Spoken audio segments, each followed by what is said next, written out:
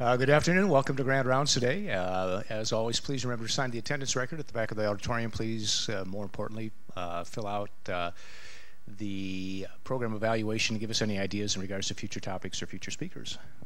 Today, it is my pleasure to introduce Dr. Jay Brown, allergist extraordinaire and staunch advocate for CME, and actually a member of the CME committee. It's always been my contention that Dr. Brown provides us with more CME in 1 hour than most presenters do in 2. And we're really pleased that he was able to accept our invitation today to shower us with some Allergy Pearls. So please join me in welcoming Dr. Jay Brown. Thanks, Steve. Oh, am I on? Can you all hear me? Are we good? Yes. So what a nice introduction. Thank you, Steve. I am on the committee, and it took about 3 requests for me to agree to do this. It takes about 3 years for me to forget how much I hate preparing for grand rounds before I own it and do it. So I'm going to start with a picture. Maybe I won't. Oh, there we go. This is George and Polly. George on the left. There won't be a quiz at the end.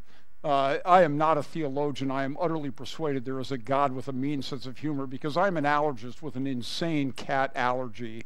And so when I fell in love with my lovely psychiatrist wife, wouldn't you know, she came with cats. And so anyway, so I'm walking the walk. I'm an asthmatic with allergies and oh, I'm pointing lasers at people in the audience. I'm really sorry about that. Okay, I've figured out how to use the technology.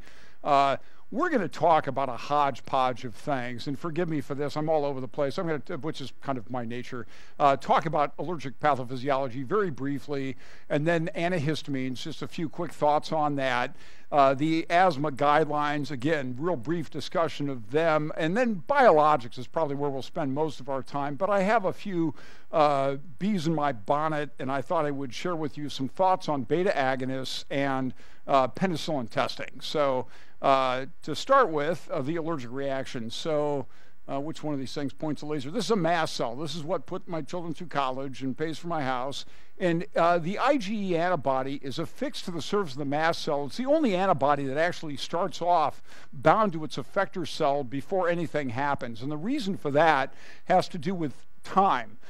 These mast cells are in your body, near as we understand it, to help fight worms. And when you're assaulted by a worm, you need to respond quickly. These little buggers will climb past your skin and into your retroperitoneal space or lungs or whatever it is they're aiming at and get there pretty quick, and you don't have like the several days it might take you to mount a response to a viral infection. Several days after the exposure, you're kind of screwed. So it's important to dig in and make stuff happen. The mast cell, when activated, activates because these antigens will cross-link the IgE antibodies, and that in turn leads to degranulation of the mast cell, and it spits out all this junk, antihistamines and other chemicals that are designed to make a parasite miserable. And if you're me, allergic to George and Polly, make me miserable with the drippy, sneezy, itchy symptoms of allergies and the wheezing, coughing, shortness of breath of asthma. So that was the whole overview of the allergic response. Anybody recognize these two people? Anybody? Movie? Anybody know what movie that is? Yell it out. Hitch, and that's of course Will Smith, and I thought that was somebody else. That's Eva Mendes, and do you see what he's sucking down there? You guys know what he's consuming here, what that is? That is Benadryl. Not a bad choice for a severe allergic reaction, but not a great choice for long-term use. The first generation antihistamines are quick acting, and they are effective. It's not an efficacy problem. It's a make you stupid problem. And so they will dry you out and make you stupid, and they have a pretty significant anticholinergic effect. But again, they work pretty well. We much prefer the second generation drugs. I used to joke when I gave talks years ago, back when giving a talk for the evil industry people was not considered so unwholesome that you know, like you couldn't do that and still be righteous. I gave it up 20 years ago, but I had a great joke I can't tell anymore because I don't give this talk. Well, I get to tell it today. It's not funny anymore because these second generation drugs, Zyrtec, Claritin, Allegra, they've all become very inexpensive. But my joke was we had two kinds of antihistamines, the ones that made you stupid and the ones that made you poor. And so use the ones that used to make you poor, no longer make you poor. Zyrtec is by far my favorite of those because it works well. They're supposed to last 24 hours. That's a little bit of a reach, but close. And they're either non-sedating. Allegra and Claritin should not make you at all sleepy. The Zyrtec will make like a 5% of people sleepy, and it's worth it to most people to just take it at bedtime. If they wake up still sleepy, well, then I talk about other options, which would include Allegra or Xyzal. Now, don't use Xyzal unless you're one of those odd ducks who was sleepy on Zyrtec. The reason being, Xyzal is expensive. It's $1.50 a tablet, give or take, and it's the left-handed isomer of Zyrtec. So when you take Zyrtec, for like 2 cents a tablet, you're getting $1.50 of Xyzal built in. And the problem is the right-handed isomer of Zyrtec is the one that causes most of the sedation. You cut the sedation rate roughly in half by using Xyzal. And some of the people say, boy, I love that Zyrtec. It works really well, but I'm a zombie all day. Well, use Xyzal or Allegra, which is a lot more effective than Claritin. So enough on that. They're all available over the counter. And you know, you can pay about $7 for 5 tablets of Zyrtec at the gas station on 13th before the interstate. And yet at Sam's Club, Costco, and Amazon, they will sell you 350 of the tablets or 365 of them for like $15. Do that. That's it for antihistamines. Now, a quick overview of the guidelines. These guidelines are getting stale. This is 2007, the NIH last published their guidelines. There's an outfit that publishes updated guidelines. GINA is what we call these things, and that's been a bit of a mystery to me because it's the Global Initiative for Asthma, and that doesn't spell GINA. I guess it rolls off the tongue better than GIA, but whatever. So, you know, most people with a little bit of asthma, they use an albuterol inhaler here and there. That's all they need if they need the albuterol less than a time or two a week, or less than 3 times a week. So if you use your albuterol every day before exercise, that's free. But if you need it for symptom relief more than twice a week, that is not good enough, and we're supposed to do more. And the more that we do, typically would be a low dose of an inhaled steroid. There's the option of using Singular, which is a wimpy drug, quite awesome in the toddlers, but I would use an inhaled steroid at a low dose, or if you're real close to the edge, maybe you need it 3 times a week, your albuterol, I might use Singular and hope for the best. Singular dovetails very nicely with the Zyrtec. So I typically, if I'm using Singular, which is Montelukast, the generic name, oops, should have said that instead of Singular, but if you're using the generic, and it is available as generic, I always add Zyrtec to it because it just turbocharges the stuff. So for people who have more trouble, this isn't enough. They're still either more than twice a week on their day-to-day need for albuterol, or they're more than once or twice a month waking up with asthma. That's a no-no. Or they have gummed-up lung functions. Well, then I really like adding a LABA, which is short for long-acting bronchodilator. These are drugs like Ceravent or Formoterol, Salmeterol, Formoterol. That's the other component in the combination inhalers, Advair, Dulera, Symbicort, Brio, and Air Duo, which nobody uses, which is ironic because it's like a fourth the price of the rest of them, but they're not on formularies as a rule. So a shout out to Air Duo, which is actually the only one of all of my inhalers available as a generic, which is a shocking factoid in and of itself. So if that doesn't work, well, then we're jacking up the steroid. We're thinking about adding the leukotriene inhibitor if we haven't already. We're thinking about adding a LAMA. It sounds like some exotic South American beast. It's not. It's a long-acting muscarinic inhaler, and we'll talk more about those in a minute, but there are a bunch of them. The only one approved for asthma is Spiriva. Tiotropium. I should have said tiotropium, also known as brand name Spiriva. So when that doesn't work and you still have not met these criteria of decent looking numbers, which incidentally, asthma is supposed to be reversible, you will never get some asthmatics to have normalized lung function. So, you know, you kind of give that up. But you should be able to get people to the point where they don't have asthma symptoms, but a time or two a week, and asthma symptoms that respond promptly to albuterol. So if we're at stage 5, step 5, now we're talking about adding maybe a macrolide. That's kind of a new thing that's freaking me out a little bit because we all know we want to dial down the antibiotic use, but that actually is not a bad choice. And oral steroids, which is a terrible idea. this slide doesn't really do justice to the real GINA guidelines, but this one was so busy, I decided to save it for second. You can barely make this out, trust me on this. It's the biologics, and we're going to talk about the biologic agents. These are insanely expensive drugs that you inject in some form or another, either subcutaneously or in an infusion, and they will do good things for asthma. And I also like this slide, even though it's so busy, because this slide, whoops, back. Am I clever enough to go back? Yes, I am, yay.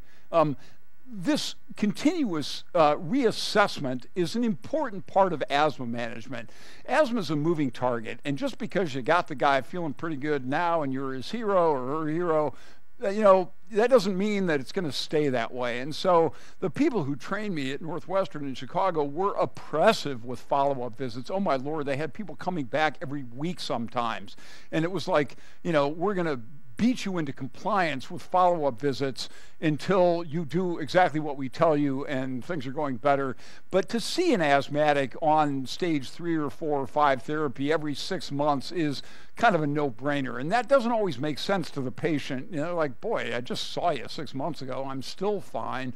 But that I think is a bare minimum for the people with more significant disease. My mild intermittent asthmatics, these people I'll see once a year. And these people usually a couple times a year. If people really suck, I'll bring them back well, as often as I need to get them in line. I hope sucks is okay. My mother scolded me for using that word. My children, in a very unique experience, came to my defense. They're like, no, Grandma, Jojo, that is not a naughty word, so forgive me if it's naughty to you. So that's that. Any questions on the GINA guidelines at this point? Are we good to go on the next subject? Because we're about to talk about biologics, and this gets a little messy. So this is a much cooler slide than it looks like. This is a lymphocyte waiting to decide what it wants to be when it grows up. And this is a profoundly interesting thing if you ask me. Your lymphocytes get to decide, based in part on the innate immune response to an antigen, what kind of a response it's going to mount. And in broad strokes, and this is an oversimplification, but any discussion of immunology will seem like a grotesque oversimplification to doctors 10 years from now. I mean, it's just the nature of immunology. But this cell gets to decide to either do kind of a cytolytic immune response, which is great if you're fighting a viral infection and the enemy is inside of cells, or decide if it wants to make an antibody-driven response, which is great if you're fighting, for example, a parasite.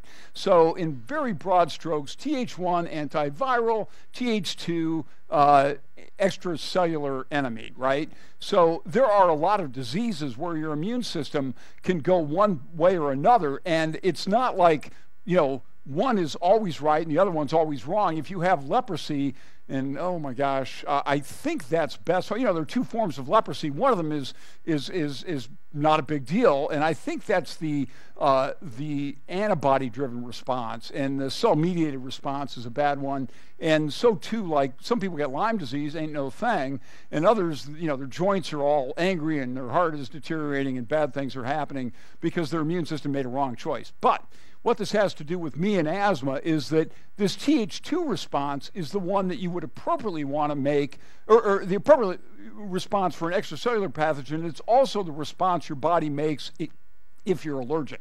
So for most of us seeing cat dander, your immune system doesn't go, oh no, it's a parasite. But for those of us who are allergic, we make this antibody-driven response, which causes a lot of trouble. So once you're doing that, your body will call into play the mast cell and the eosinophil, and of course B cells that make these antibodies. And the mast cell is the brains of the operation. That is the cell that has a giant nucleus, and it does all sorts of synthetic stuff. And in fact, it gives rise to these biphasic responses. So I'm at a before I lived with cats, I'd be at a cocktail party, be all drippy, sneezy, itchy, and stuffy. I'd go home, I'd feel better, and then I'd wake up at 2 in the morning with asthma symptoms. That was because of all the junk these mast cells were synthesizing. You know, this preformed mediator thing get miserable, and then it quiets down, and then this so-called delayed reaction or secondary response, so the mast cells do that. This is the most poisonous cell, arguably, in the human body. There is, they say, no more toxic substance made by your body than the eosinophilic cationic protein, which is like a wicked chemical. And so eosinophils are great if you're trying to fight, arguably, our most sophisticated enemies, the multicellular parasites. Not so great if your body's responding to cat dander. And we can block a lot of these things with these so-called biologic agents, and that's what I'm about to confuse you with. So this is omalizumab. Notice how I use the generic name first, brand name Xolair. This thing came out about a decade ago, give or take, and this is an antibody directed against IgE. So this thing will bind to IgE, and it's a pretty slick trick. It comes with problems, more on that. So the omalizumab, or Xolair, is a humanized monoclonal antibody, and it is directed against the IgE. It is approved for the youngsters, so this makes it unique. It's the only one I can give to a 6-year-old, and it will help asthma. It's approved by the FDA for moderate or persistent asthma, and it's an injection, and it requires that you have an IgE level. Now, in this country, we need a level between 30 and 700. Now, a 30 level is not going to get me very excited about using this stuff. I'd like to see a triple-digit IgE antibody level, and frankly, people with allergies, I just saw somebody today who had an IgE level of 3,500, and you can get that with bad allergic disease like eczema, not evil allergic disease, just annoying allergic disease. And so don't be too freaked out if those IgE levels are high, but if your IgE level is that high, your insurance company is not going to pay for Xolair because you'd need a ton of it. The amount of Xolair we give you is very much a function of how high is the level. If it's real high, it's off the table. In Europe, they'll dose people with this Xolair stuff even up to 1,500, but not here. So I've got dosing tables that will put you to sleep, and I'll show you those in a moment. This is a drug which also requires some demonstrable specific allergy immune response. So we either need skin tests or in vitro testing like ELISA IgE levels to cat, dog, mold, dust, pollen, what have you. This actually is also good at muffling food reactions. That's been clearly demonstrated. So it actually makes allergy shots a little safer. So if somebody's going to have a reaction to an allergy shot, they're less apt to have a reaction to an allergy shot if you've got Xolair in them. And some people are so sensitive that we will use this stuff because we couldn't get allergy shots into them. That's where you inject them with a cat, dog, dander, what have you. They have bad reactions, and you can muffle that with the Xolair. For the GINA guidelines, this is a level 5 drug, and you need an eosinophil count. If the eosinophil count is like 0 or immeasurably low, this is probably not going to be as effective. And you can see the stuff works pretty good. You can reduce after a year the relative risk of an exacerbation by 43%. That's pretty strong. So that you gotta like that. This is a slide I made myself, stealing data out of the literature on how it's a function of your eosinophil count. So you can see if your eosinophil count is really not very high, it's not as effective as if your eosinophil count is higher. So that is going to be a recurring theme as we talk about these drugs. Higher eosinophil counts, better efficacy with all 5. Yes, I'm going to bore you with all 5 biologic agents. It's not my fault. So it's important to know the downside of this stuff. So first and foremost, I don't know if I put it up here, cost. This stuff is crazy expensive. We're talking like, and I'm totally making up numbers, it so depends on people's insurance, and that's what we care about. We actually, oddly, have not had that much trouble whizzing these drugs past the insurance companies. They will pay for this stuff if it's indicated. Local injections, that's not really a big deal. Anaphylaxis, that is really a big deal. So it's kind of ironic because I just got done telling you that there's less anaphylaxis to an allergy shot if you've got Xolair. There's less anaphylaxis to a food allergen if you got Xolair, even though that's not actually an official indication. There is anaphylaxis caused by Xolair. So the number that we had been quoting people is something in the neighborhood of about 4 in 1,000, 0.4%, but it may be lower than that. And this is the bad news. You got to wait 2 hours after the first 3 shots and a half an hour after all subsequent injections. So it's a pain in the behind. We usually will make sure people have an EpiPen with that stuff. And like I say, stupid expensive. Here's the black box warning. I won't make you read that. But, you know, you don't want people dying of anaphylaxis. And people have died of anaphylaxis from this stuff. So it's really important. We canceled a Xolair injection on somebody in Marshalltown the other day because they just didn't have time to wait around. And it was going to be their first shot, and they needed to wait around. So the dose is subcutaneous every 2 to 4 weeks. And it's based on a number of factors, based on weight, age, and total IgE. So you all got that already, the slide, you're done with this. So it's ugly. You can see there's a cutoff. If people, you know, you take a 70-kilogram guy, where are you? There's my 70-kilogram guy. His IgE level's above 375. You're not using Xolair. The insurance company is going to pay for it. So that was really convenient for them. Again, in Europe, they might. You patient go to Europe if they want. But that's the adult dosing chart. This is the kiddie dosing chart. And the other thing I wanted to mention about Xolair is that we use that sucker also for hives, and it's pretty effective. And Ed, who knows everything, it's scary to ask Ed a question. I challenge those of you outside of our specialty to just float him a question on radiology or on nephrology and just see how he does. It's deeply disturbing to me.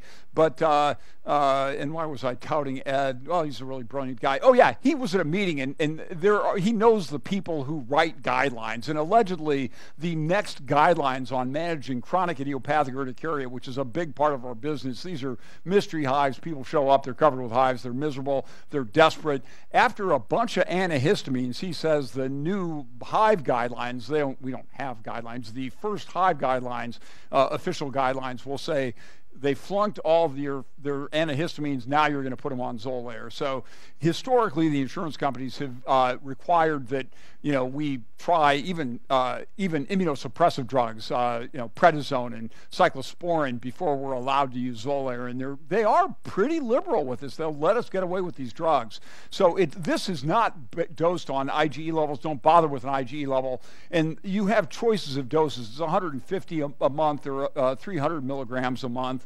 And you can see the sucker works. I mean, this is the sort of misery index here. And the stuff has been quite effective in most patients who are miserable with hives. So not the first-line agent, obviously, at 15 grand a year, but it is certainly a consideration.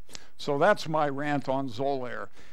Then we have other biologics. The next one we're going to talk about is mepolizumab. Nucala is the brand name. And this thing binds interleukin-5. So interleukin-5 is the lifeblood of eosinophils. It helps them differentiate into eosinophils. It prolongs their life expectancy, and it makes your body make more of them. So when you give people these interleukin-5 binding antibodies, you'll see their eosinophil count drop almost to a person. So what's the ups and downs of that sucker? Nucala is, come on, there we go, humanized IgG1 IL-5 antibody, and it's approved for 12 and up. And make note of that because its competitor is approved for another anti-IL-5 antibody is approved for 18 or 17, I should say 18 and up. This is, again, a stage 5 asthma drug, and there is no official eosinophil count for prescribing it, but it's very much a function. Its utility is very much going to be dependent on how bad is the eosinophilia that goes with your asthma. It's kind of interesting. Asthma in the 1970s and 80s was described in England as eosinophilic bronchitis. I mean, it was like the defining cell of asthma to the English, and it's kind of complicated, but it's not quite as mission critical to asthma as I would have thought. I thought when these drugs were coming out, it'd be like the death of asthma, and it's helpful, but it's not magic helpful for most patients. So the National Institute of Health and Care Excellence, they suggest 300 or better, and you seem to need to be at least 150, and I've got a slide on that in a moment. in a moment. I have a slide on that. Side effects. So this stuff is remarkably well tolerated. I've been using this, oddly. This just got approved about a year and a half, 2 years ago, I think. Time flies. The older I get, the more off my estimations of how much time has elapsed. But I started using this stuff on a patient referred to me by Dr. Audeman. I don't think Larry's here, but there's this kid who had eosinophils in his esophagus, and he had been to the mountaintop. He was on an elemental diet. He had this funky thing called eosinophilic esophagitis, and this drug totally changed this guy's life. I mean, he'd been on huge doses of prednisone. He was on these funky diets without food. An elemental diet is where we give that to babies who are allergic to everything. This is like not protein. This is amino acids, right? So it's horrible tasting, and he went 2 months on that porridge, and it was just hideous. So again, real well tolerated. You can be allergic to it. I haven't seen it. There is some question. I suspect this is a statistical fluke thing where in early trials there was a little more shingles in people who had been on this, and so I try to remember to get the people their new Shingrix shot, which is an awesome vaccine. So everybody should have one of those if they're over the age of 50. We see local reactions. I haven't had anybody complaining to me about that. But at any rate, I had a drug rep from GSK who makes this stuff in my office bring in samples, and I'm like, I've got this guy who I think would really benefit from your mepolizumab. Is there any way I could get it? And he's like, I don't know. And he bounces it up to the home office in London. And months later, he came back to me like, yeah, you can be a compassionate use investigator. And it took really only my asking that I have the stuff. And it's odd, but I'm still a compassionate use investigator in GSK's eyes. I've got 2 people from Kansas City who drive to Ames, Iowa to get this infusion. This is not the way it's administered in the form of Nucala. That's a subcutaneous injection. I'll explain in a minute. But these people get the IV version, and I got 2 people driving from Kansas City to come see me. It's weird. I'm on the phone with allergists in Kansas City trying to get them to do what I did. So it's ridiculous how these people drive 3 hours to come see me. So it's 100 milligrams a month, and that's convenient because there's not much trouble remembering. The dose is the same for everybody. It's not based on weight, and it's a subcutaneous injection, which is kind of handy. So here is the efficacy data. So it improves quality of life. All these 5 drugs do. I did kind of a fun thing this morning. I cornered Wheeler and Nassif and said, okay, we've got, excuse me, 5 of these, the cats, 5 of these things. Which one do you think works the best? And I got a bunch of, and that's not like Ed. Ed is a guy who calls him as he sees him and doesn't have any trouble sticking his neck out. And I couldn't really squeeze the guy for an answer. And Dr. Wheeler, God bless him, he wasn't quite ready to say, yeah, of the 5, I like X. But I would tell you, of the 5, not based on any head-to-head comparisons, because I think I'll grow old and die before anybody ever does a head-to-head comparison. What's wrong with this country? But at any rate, I think this may be my most effective of the 5 I'm going to tell you about. That's a total seat-of-the-pants best guess, so don't hold me to it. It's unsettling that this thing will, this talk I'm giving will live in infamy, and 5 years from now, people are like, "Oh, you idiot! It wasn't that one; it was another one." But whatever. So there are studies showing an improvement in your FEV1, the amount of area you blow out in a second, which is an important parameter in measuring asthma. It definitely reduces the steroid burden in people who are requiring oral steroids.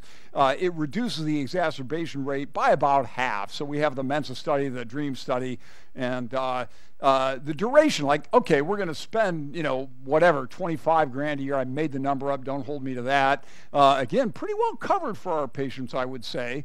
But okay, we're going to do this crazy expensive thing. How long are we going to do that? Well, it's not a cure, and you stop the drug, and it seems like whatever benefit you derived is not going to be sustained. So that's all fuzzy. Here's the exacerbation slide, and you can see a rather striking improvement in that. So moving on to its cousin drug, which you don't need to spend much time learning about because I haven't encountered a formulary for which it's preferred, and it's not as convenient. The people that sell Reslizumab, which is Syncare, I think it's Teva Pharmaceuticals, they came up with a product that is dosed based on weight, and it's infused, and that's going to be a big problem for them in a marketplace. It's only approved for 18 and up, and it's, again, stage 5 asthma, pretty bad asthma. asthma, no set eosinophil count, but as with all the rest of them, you better have eosinophils in your peripheral smear or it's probably not going to work.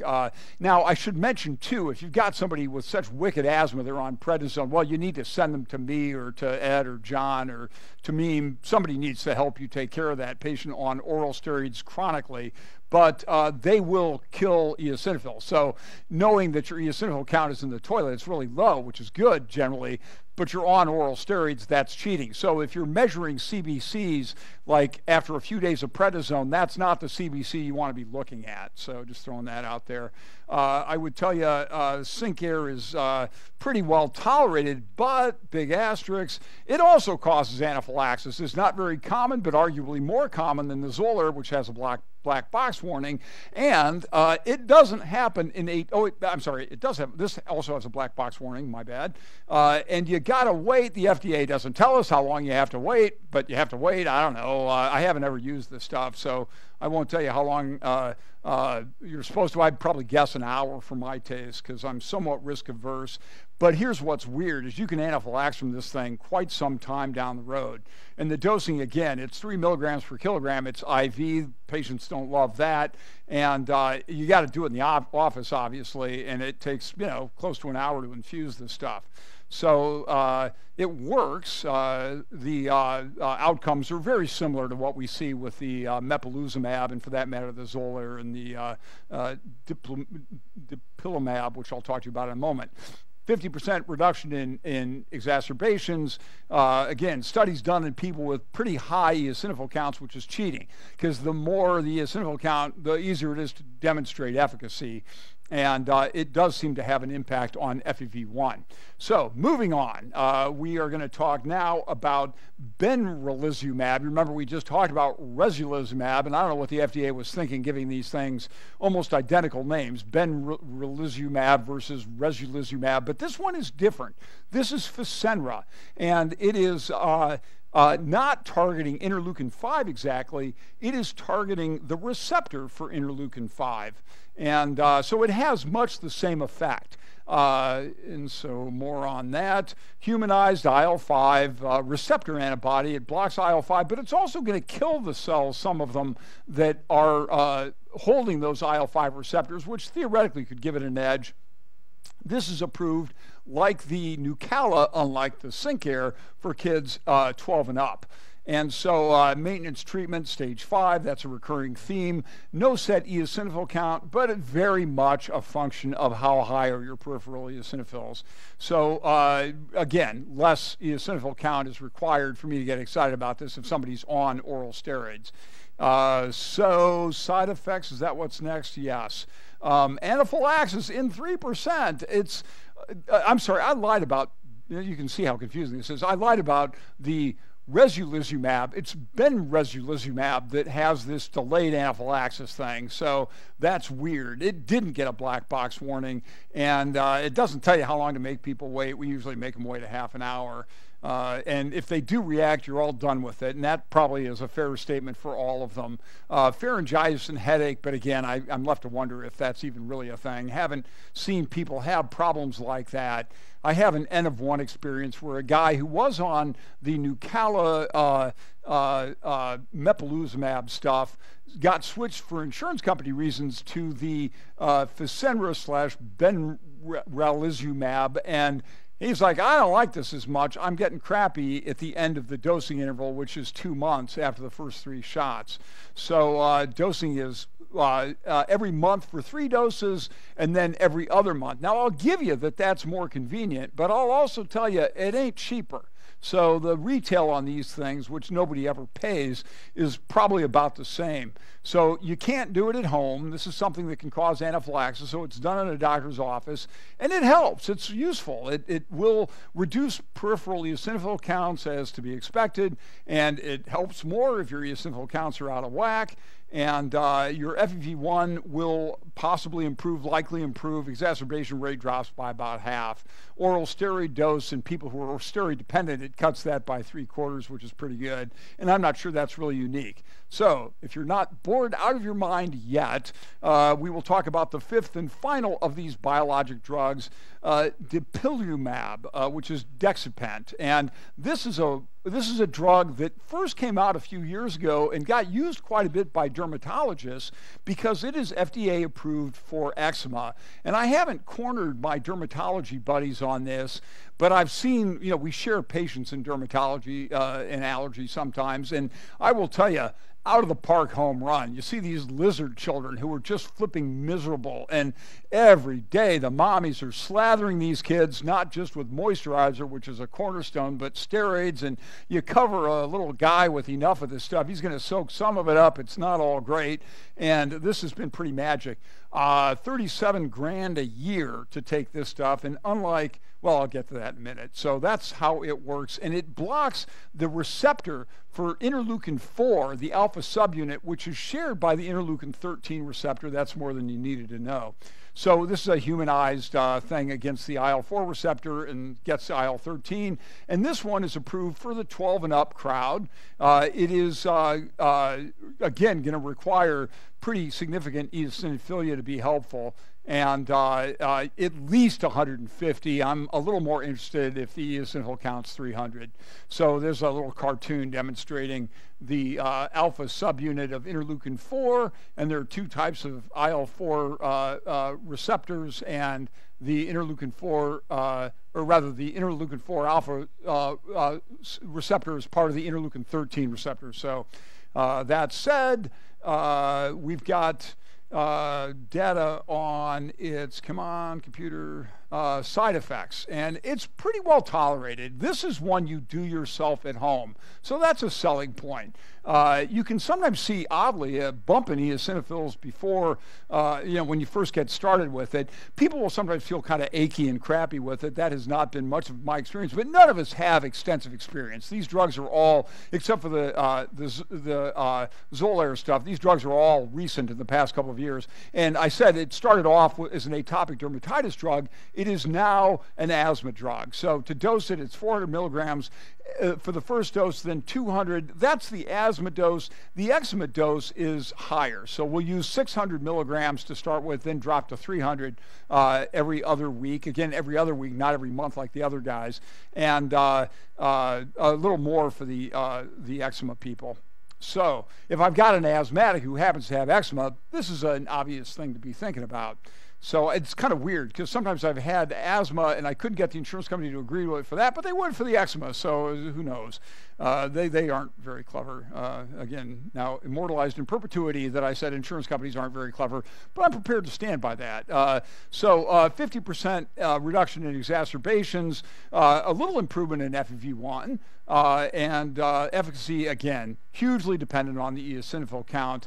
Still helpful below 150, but I wanted to show you this. So there's the 200 milligram every other week dose. There's the 300 milligram every other week dose for people who have these lower eosinophil counts. So not loving this if your eosinophil count is 200. And you can see, it's a helpful drug. And here is data on the FEV1 improvement, and I don't know about you, I can't tell any darn difference between 200 and 300, so that's why the FDA seems to think for asthma, 200 milligrams every other week probably ought to be what you do. It's approved for atopic dermatitis, and you can see, bam, the atopic dermatitis just gets tons better, and we're looking at the two different blue lines here. Every other week, every week didn't make any difference, and so every other week, please.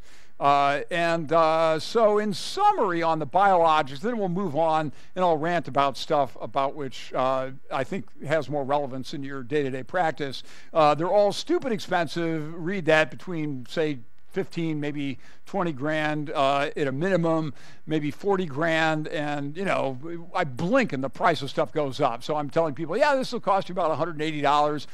No, it's actually $220 now. And so I tell the next guy it's $220. No, it's $260 now. I'm not talking about a specific drug, but like all of them. You will need prior authorization. We have a nurse spending 4 hours a week doing these authorizations, and I have it on good authority that that is not enough. And we are not big users of this. There are practices that have like everybody on these biologics, and Ed and John and I have plenty on them, but not armies on them. And so anyway, it's pretty obnoxious. She's on hold, like she spends her life on hold. All these drugs, all 5 of these drugs are not supposed to be in primary care settings. I wouldn't tell anybody if you had felt ambitious enough to use it, but we're happy to help. So what else have I got for you on that? They're all given in the office except the Dupixent, and we use the Xolair for hives and the Dupixent for atopic dermatitis. I think that, and they all seem to really depend on those eosinophils as a function of efficacy.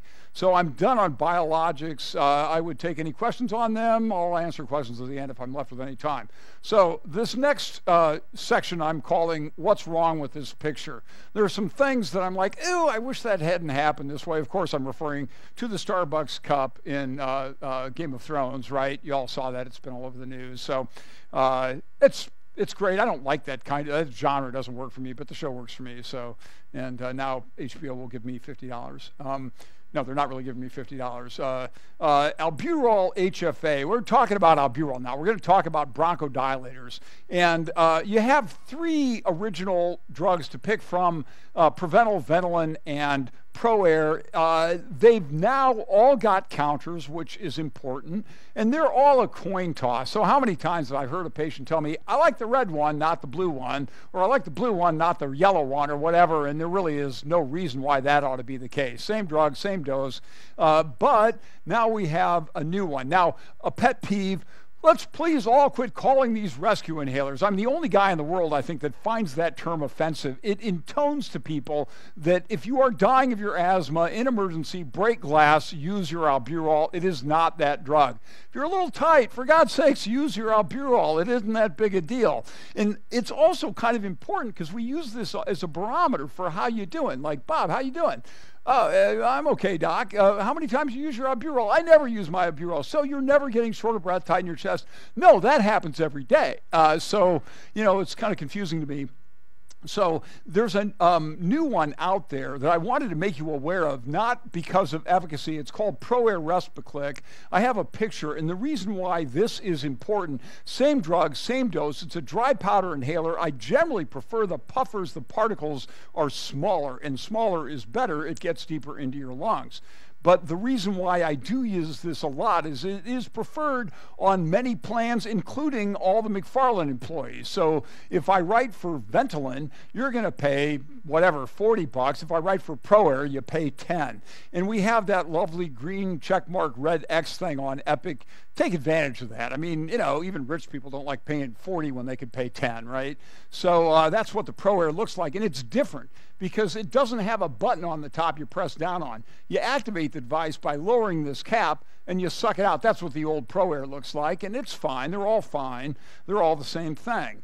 But rather pay 10 if that's if that's what I got. So there's another one out there called levalbuterol. Now, just like we were talking about earlier with Xyzal, Xopenex is the left-handed isomer of albuterol. So why would you do that? Well, the right-handed isomer is the one that makes you shaky. So if that really bugs a guy and he's going to rather wheeze and cough than and be tight in his chest than shaky, you got him on the wrong inhaler. Only under that circumstance do you want to use the Xopenex because it's quite a bit more expensive. So it doesn't work better, it's just more expensive. The people that sold it would shamelessly go around telling people it worked better, and there really was never persuasive data to that effect. So do with that what you will. Next pet peeve, palpitation, shakiness, that kind of stuff, insomnia. So I've had some of the mommies who had to pay a fortune for their Xopenex, and they'd use that one if the kid needed something at bedtime because they wanted the little tyke to go to sleep because they'd had a long day. And so in that setting, it might make sense to pay extra. So next pet peeve, I think I'm on to the next pet peeve. Nebulizers. Okay, so look, I get it. 2,500 micrograms of albuterol, who would have guessed, is more effective than 180, which is 2 puffs of the 90 microgram puffer, right?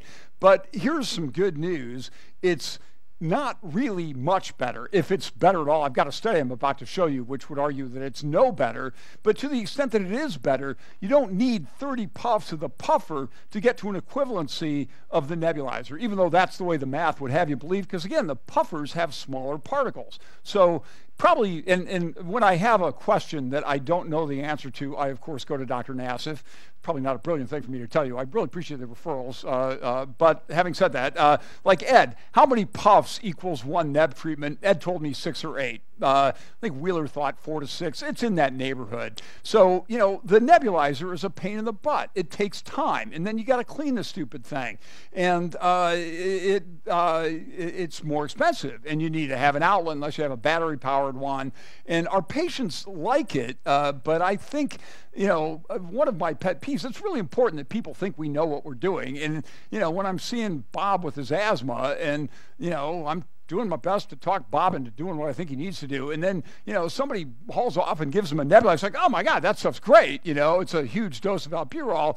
You know, it kind of makes me look bad. Not that that's that important, but I've slowed him down, and I don't really think he needed it. He could have just taken 4 or 6 puffs of his albuterol. And an important point, if the dude needs 4 or 6 puffs of his albuterol, what I'm doing to control his asthma probably ain't good enough as a rule. So you've kind of deprived me of an opportunity to see if we're kind of in the right domain with his asthma. So it costs quite a bit more. And this is a study, and I don't expect you to read it, but I did want to just throw up a slide from the Journal of Pediatrics that it didn't make any difference in the ER whether they got 2 puffs or a neb treatment. It probably really does. These were kids that were not wicked asthmatics, and so do with that what you will. Okay. I think this is maybe my last pet peeve, anticholinergic drugs. And there are 5 of them on the market now, but only 2 of them approved for asthma. Tiotropium, which is Spiriva, has been approved for asthma a few years back. Ipratropium, which is what you find in Atrovent, also sold in combination with albuterol in the form of Combivent, it's an okay drug. It works a little better. So in the emergency room, I'm totally fine with an ER doc giving my 9-year-old kid, I don't have a 9-year-old kid, my 9-year-old patient a dose of Duoneb. Or if you've got somebody all of a sudden abruptly sick with asthma and you gave them albuterol, it didn't work, go ahead, knock yourself out, use some Duoneb. But this is not a good choice for routine maintenance, partly because it doesn't really work much better, but partly because it may not be so awesome for you. So I stole all of what I'm about to show you from Up to Date, so this is not like Jay Brown is making stuff up. We have some reason to be concerned about this. Uplift trial compared Spiriva versus ipratropium bromide, and people die more with ipratropium bromide in that trial. A subsequent trial found that, well, maybe it's not a problem. Another subsequent meta-analysis found that there's a 1.53 increased relative risk of an MI and a 1.8 relative risk of death with your Combivent/Duoneb used all the time. So even in the COPDers, we have other options, and I think we should pursue them. So specifically, this thing that nobody uses, this thing that nobody uses, this thing, which a lot of us use, is Spiriva, and it's a good product. It comes in a couple of versions. A dry powder capsule, which I don't like as much, is their Respimat deal, which you twist and click. You need an engineer to put the stupid thing together for you the first time. Pharmacists will walk your patients through it, but it is kind of a contraption. But it works really well. It's got a real fine mist. It looks like something coming out of a nebulizer. And then there's Incruz, which is the GSK product. Of all of them, the only ones FDA approved for asthma, of those 4, the only one approved by the FDA is the Spiriva.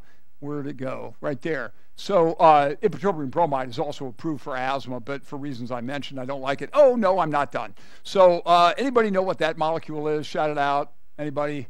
Alexander Fleming, 1928, came back from Scotland and had all these bacterial cultures growing in his messy lab that he neglected all summer while vacationing in Scotland. And there were a bunch of dead bacteria around one of the colonies of mold that was growing on a petri dish. He thought, well, that's interesting. Maybe we can use that to make a distinction between this kind of bacteria and that kind of bacteria. So for a few years, they thought this might be useful in differentiating bacteria. And then somebody had the clever idea, I think one of his people had the clever idea of going, oh, geez, maybe we could kill bacteria with this stuff. It is penicillin. So a few quick rants on penicillin. And the reason I'm getting into this is because we like treating people's penicillin allergy, or at least testing people's penicillin allergy. But every time you send us one of those people, we lose money, and it's not all about that. But I got a phone call the other day from a friend of mine, an allergist in the Quad Cities. I'd sent him a patient. Lady was a veterinarian student, and now she's a veterinarian in the Quad Cities, and she has asthma, and I sent him a note, and he called me up. He said, Jay, you tested her for penicillin. Why did you do that? I said, well, because she was allergic to penicillin. He's like, you dummy. You can't do that. It's expensive. You lost money on that. I'm like, well, yes, I was trying to be helpful. And I still want to be helpful. I got a letter from a colleague in Cedar Falls who sent me a note. I'm one of his referring doctors when a kid leaves Iowa State to go to UNI or something. I like this Dr. Redfern dude, and he's retired now, so not really a public service announcement for him.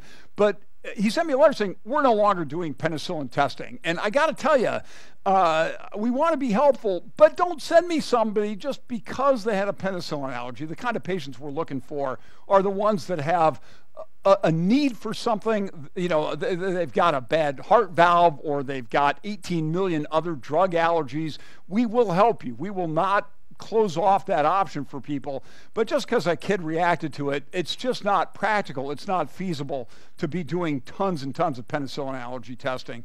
So there are a bunch of different kinds of penicillin, and I'm running you through that, but it doesn't really matter. And but I got one more slide for you. This, I think, is my ultimate slide. Yeah, epidemiology. So 10%, a lot of people, tons of people who say they're allergic. They're not really allergic. They're not lying to you. But what they had was a viral exanthem, or maybe they did have a penicillin allergy. They don't anymore. And we definitely see more allergy in the penicillin, more penicillin allergy in the people who are atopic. So the asthmatics and the hay fever people do more of this. So there are a lot of kinds of penicillin allergy. We're testing for IgE-mediated stuff, but for sure don't send us the kid that had terrible joint pains or bruising or their skin fell off, because this is much more complicated and much more dangerous potentially, and our testing will be negative, but you'll still hurt them if you give them penicillin. So, you know, if they had hemolytic anemia or they had bruising at the sides of their welts, we don't want to see them. We'll send them home without doing the testing because it's not safe. So when you take your penicillin history, find out what they got, when they got it, when they got the rash, and we'll be happy to see those people who really have to have it. There are 3 circumstances in medicine where that is the only drug, and I don't know any ID people. Well, we only have one now, Dr. Fulton. I don't see you up there. Neurosyphilis, penicillin, got to use it. Enterococcus in the urine of the pregnant lady, penicillin, got to use it. And I put myself to the test here.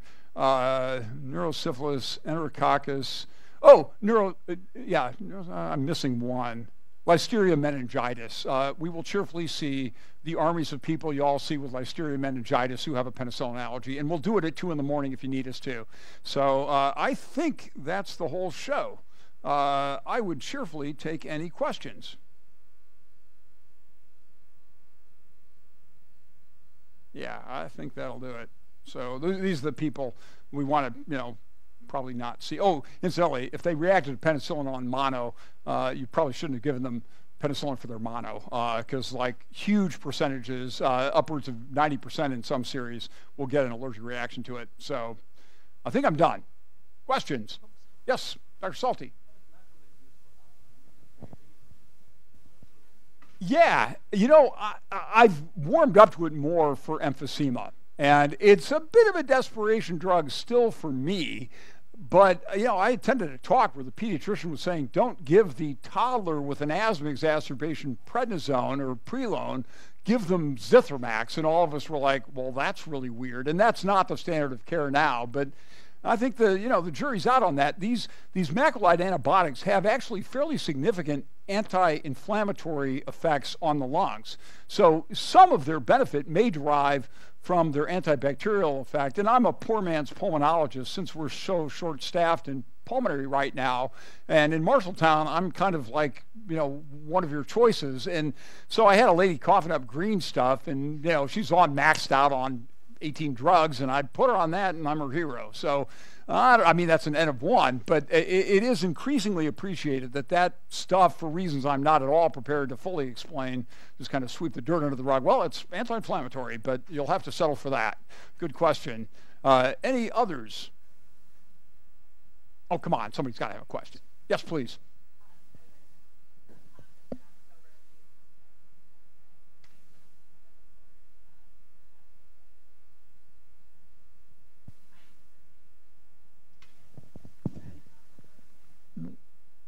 Right. I'm just old school enough to be a little edgy about that. So, the bronchodilators, I didn't mention, but if you douse people with bronchodilators, you will actually increase bronchial hyperreactivity. And they invented what was the name of that stuff? There was just this wicked, powerful bronchodilator that was introduced in New Zealand and Australia, and the death rate from asthma skyrocketed. So it looks like a lot of that increased bronchial hyperreactivity, which is a bad thing, is mitigated by the concomitant use of a steroid, a topical steroid. But I'm still, packaging for 4 puffs a day of the Symbicort. But the people who are telling you that didn't make it up. And I will tell you, the English and the Europeans, for that matter, have been dabbling with a thing that's a radically different than what we do on this side of the pond approach, where they're handing people drugs with formoterol, which is a rapid-acting but also long-acting bronchodilator, coupled with a steroid. So they've done formoterol plus beclomethasone, which is what's in QVAR, not so much Symbicort, which is a different steroid. But what they say to the people is, okay, you've got asthma, use this when you want to. And they use that Symbicort, except it's not Symbicort, as needed. There was a study in the New England Journal of Medicine on this, and oddly, the North American approach, which is a little more paternalistic, hey, do this, that's what I'm telling you, and not like, hey, if you feel crappy, do this, if you feel better, don't do anything, you kind of figure it out. But that kind of you figure it out approach with Symbicort, or actually it was beclomethasone plus formoterol, it actually did not lead to more missed days work, more lost night's sleep, lower lung functions, more ER. I mean, it was kind of comparable. And so, stay tuned, but I think very few of us in the asthma domain, the specialty domain, are doing that. But, it's kind of interesting. I'm guessing that the professor who announced that from the podium sees patients a half a day a week. So, I take it with a grain of salt.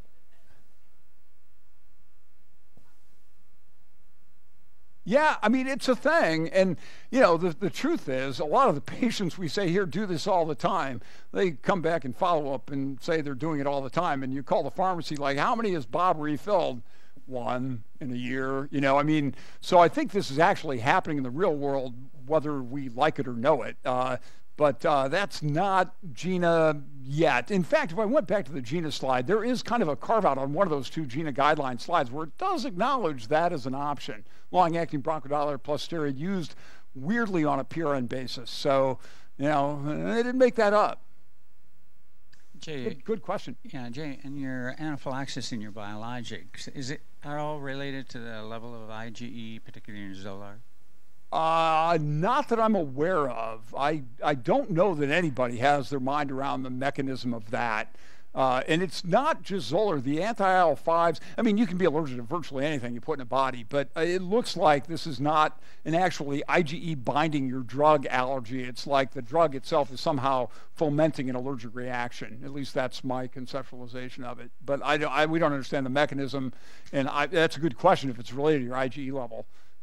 Near as I know, the reason why the company didn't authorize the use of this drug for people with higher IgE levels is that they thought they'd make, and again, totally confabulating answers here, but they thought they'd make more money, because if you're going to dose the guy whose IgE level is 1,500, and charge him 40 grand a year, then how are you supposed to get 40 grand out of the guy who needs a tenth as much? You know what I mean? Like, so call me a cynic, but I think that may have had something to do with the logic behind the restriction on IgE total dose or total level in deciding who is allowed to use the stuff. So that's a good question. I'm sorry I don't have a better answer for you. We need to ask Ed. Any other questions? Well, thank you all very much for coming.